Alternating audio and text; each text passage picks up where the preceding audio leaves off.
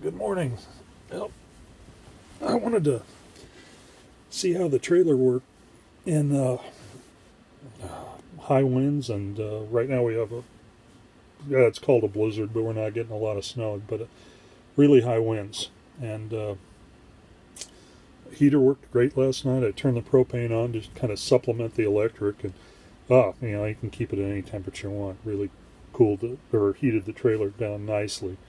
A little bit of condensation on the windows, but I figure with the heat, it's not bad. It really isn't bad. Wind blew hard. They had probably sustained winds 35 to 40. Gusts up to 60 is what I heard on the radio. And it rocked the trailer a little bit, and there were a lot of gusts, because I'd wake up in the night, you could feel it rocking a little bit, but it wasn't bad. I was a little concerned about high winds, but nothing. Slept good. Everything worked great. There's more snow on the ground today, and it's blowing pretty good. They have visibility problems, but I don't think it's as bad as they thought it was going to be.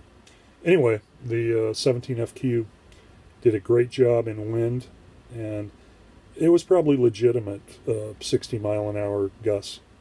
I'd say it was close. Temperature in here, it's whatever I want to set it at. I've got the thermostat set pretty low. It's always nice, I think everybody knows, to supplement it with electric heat if you've got if you're not boondocking. So, great night's sleep, great trailer. Still have, at this point, nothing bad to say about it. Stabilizer jacks held it nice and steady. You could feel it, but it wasn't like rocking way back and forth. You could feel the wind blow. All right.